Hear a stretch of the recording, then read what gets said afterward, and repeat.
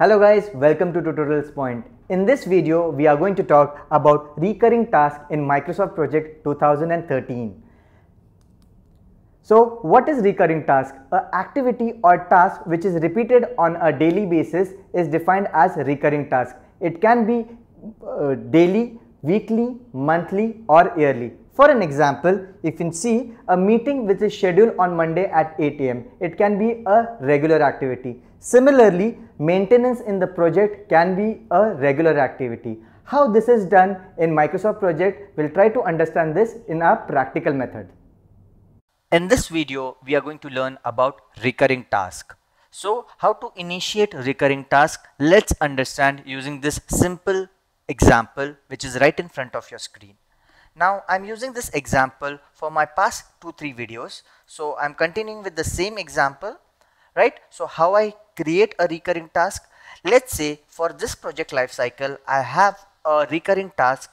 For an example, we can take maintenance as our recurring task, and I want it to be executed in this project lifecycle. So how I do this? So I will click on any of the tasks, right?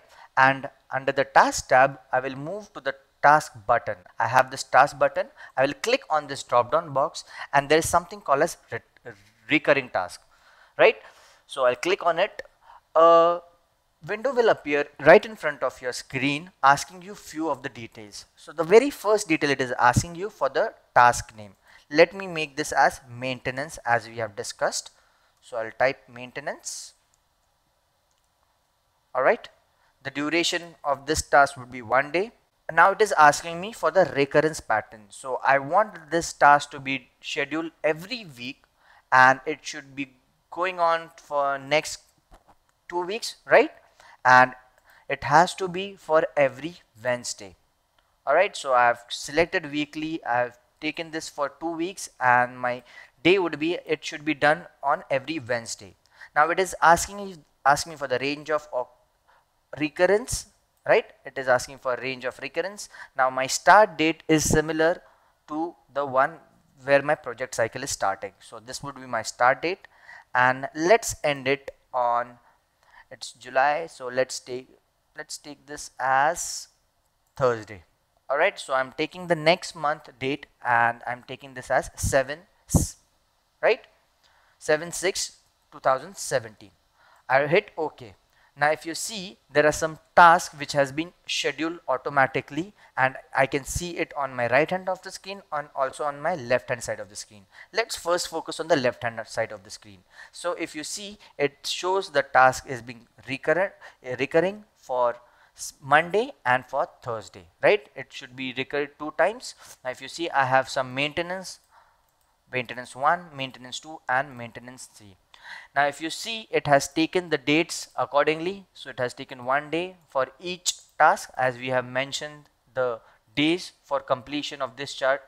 This task should be 1 day individually. Similarly, on the right hand side of my screen, it is showing me the maintenance for every week.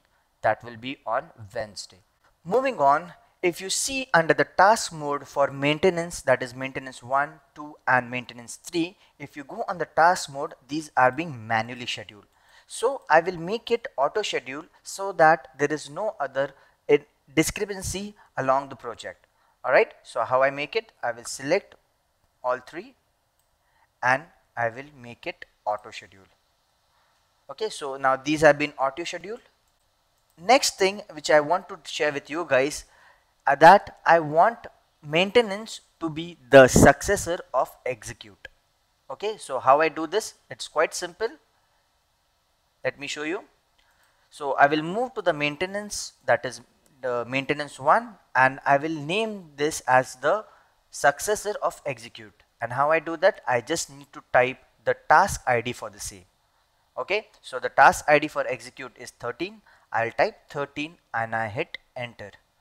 Now guys, if you have noticed, it has automatically changed the dates as well for the maintenance. If you see, previously it was different. Now I can see it is Wednesday, that is 7/19/2017. It is 19th July 2017, and it will taking as 1 day. That is duration of this particular task is 1 day, so it is taking 1 day, so it will start on Wednesday, it will end on Thursday, and it is the successor for execute, and execute being the predecessors. Similarly, if I want the predecessors to be as the same which we have defined it under the recurrence task, so I will remove this 13, and if you see, it has taken the original dates that we have defined under the recurrent task. Let me show you. I'll go to task and recurring task.